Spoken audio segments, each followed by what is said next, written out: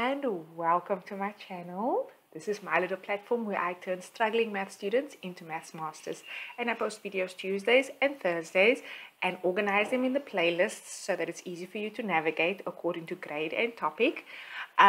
So subscribe, turn on the notification button if you want to know when I post any new videos. In this video, I'm going to be teaching you a topic under maps and scales, and we're going to specifically be looking at strip maps. I'm going to explain to you what a strip map is, how to work with a strip map, how to understand and interpret the strip map, and then also how to answer questions. So this was a requested video, so hopefully you find it helpful.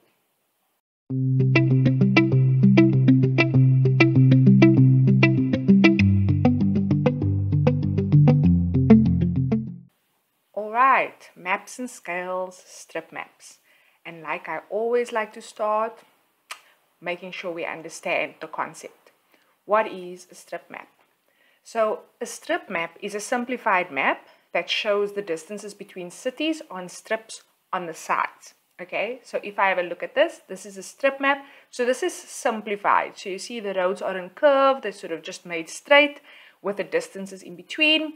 And the distances on the left and on the right is what sort of essentially makes this a strip map, as these values on the yellow sides basically tell you what the distances are between cities. Okay, but I am going to just break down all the specific details of this map in the next slide, but it's essential for you to be able to identify what a strip map is first. Okay. So let's go and look at all the different aspects of a strip map. So essentially, this strip map is a route between Pretoria and Bloemfontein. So what that means is that I will have Pretoria right at the top, and then I will have Bloemfontein right at the bottom. Right? So these are the two big cities between which this strip map actually maps the distances. Okay, then the values on the side. So let's have a look here. So on the left-hand side, because Pretoria sits here, all these distances coming down here are telling us the distances from Pretoria.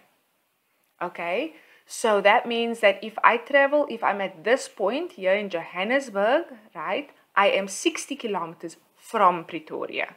This is 138 kilometers from Pretoria. 190 kilometers from Pretoria. So all of these are sort of adding from zero as if you're traveling away from Pretoria towards Bloemfontein, and right down here will be 455 kilometers, which is then the total distance from Pretoria to Bloemfontein. So that's how you will read the left-hand side. These values are all the distance from Pretoria. Now let's move to the distances on the right. These are the distances now from Bloemfontein. So you will notice that the zero now starts at the bottom.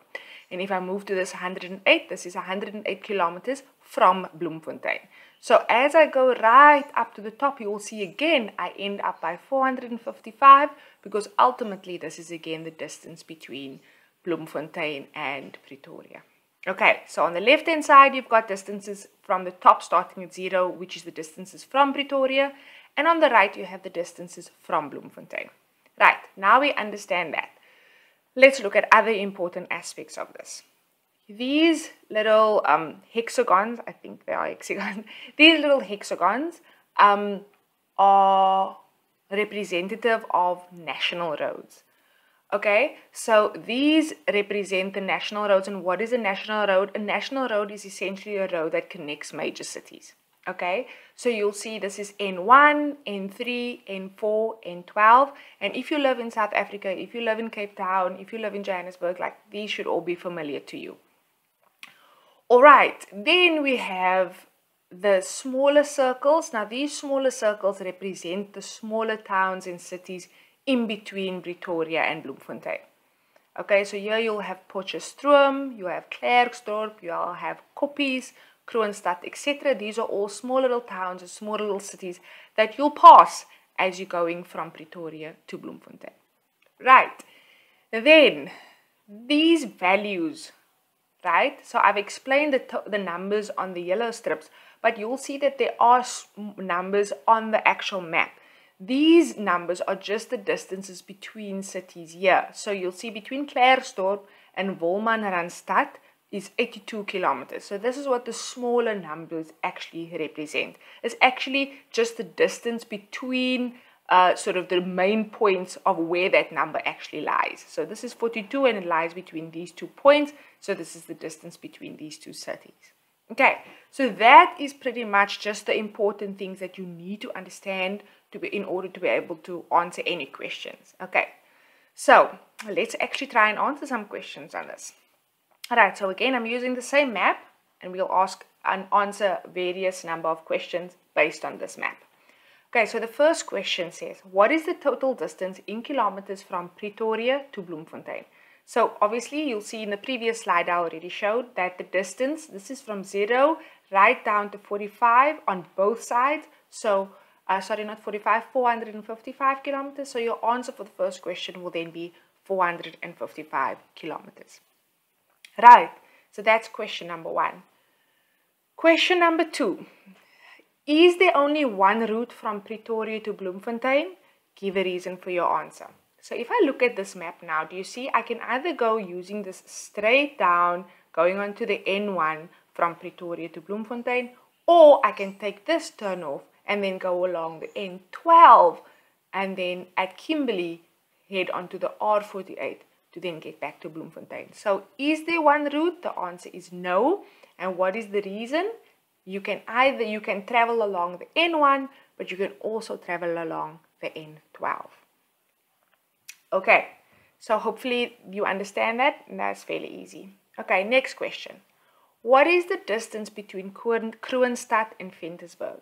So what I would like you to do is pause this video and see if you can find it and see if you can actually get the right answer. Alright, this is my answer.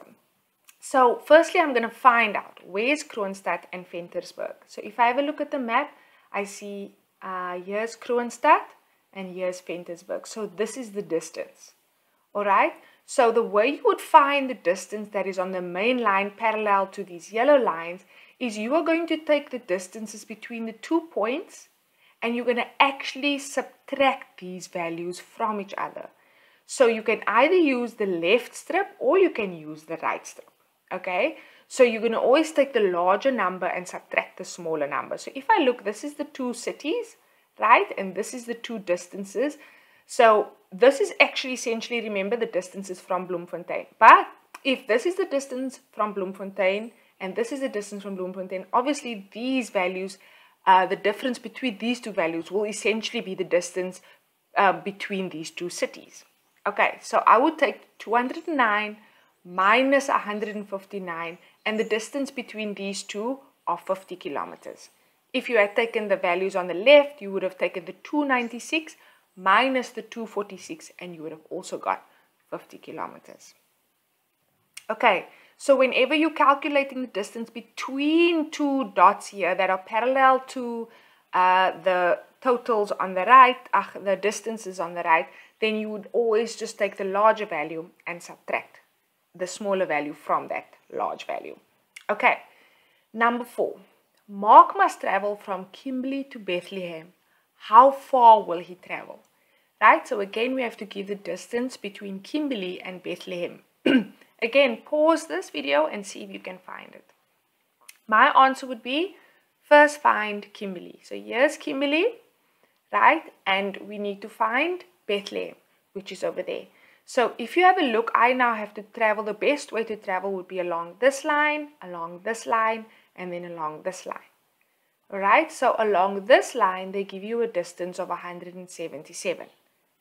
Right, then I'm going to add the distance between Bloemfontein and this first line, which I know I can find here as 108. And then from here, I'm going to travel towards Bethlehem, which is 125 this way. So essentially the calculation is 177 plus 108 plus 125 and the total distance will be 410 kilometers. Okay, I hope you got that answer. Last question. Number 5. Jacob traveled from Vereniging to Koppies at an average speed of 120 kilometers per hour. How long did it take him in minutes to get to Koppies? Okay, so this is now where they are combining your ability to check if you understand strip maps, but also if you understand speed, distance, and time. All right, so let's have a look here. So they want to know how long it took. So they want us to calculate time. So time is always distance divided by speed. So in order for us to calculate time, we need to know what is the distance and we need to know what is the speed. So the first thing we're going to calculate is the distance. So if I look at the distance here, I'm going from Vereniging, which is over there, to Koppies, which is over there. Do you see that the distance here will be this little bit here, which is 15. Then the difference between 317 and 265, because it's this distance. And remember, you always take the highest minus the lowest value. And then this little value here, which is 10. So in order to find the distance, it would give me this 15 plus the 317 minus 265, which will give me this distance, plus the 10, and my total distance is 77 kilometers. So now I know the distance. I now need to see, okay, and the speed is given, so this is simple. The speed is 120 kilometers. So if I want to calculate time, all I do is I take the distance divided by the speed. So I've got distance of 77 kilometers, which we've calculated from the map, divided by 120 kilometers per hour, which they gave us in the question. And then what's important for you to note here is that time unit will always be the time unit in the speed calculation. So this is 120 kilometers per hour. So when you're doing this calculation, your answer is going to be in hours. So this is 0.64 hours, right? But the question wants to know what is this in minutes. Now we know that in order to calculate, in order for us to do convert hours to minutes, we are going to multiply it by 60. So I multiplied by 60, and essentially it took Jacob 38 minutes to travel from Vereniging to Koppies. And that's how you would answer questions and interpret strip maps. Alright, that was that video. Hopefully you found it helpful. And if you did, I'd appreciate you giving it a thumbs up. If you have any questions, you can add it in the comment section below. And yeah, thanks so much for watching, and I will see you in the next video. Bye guys!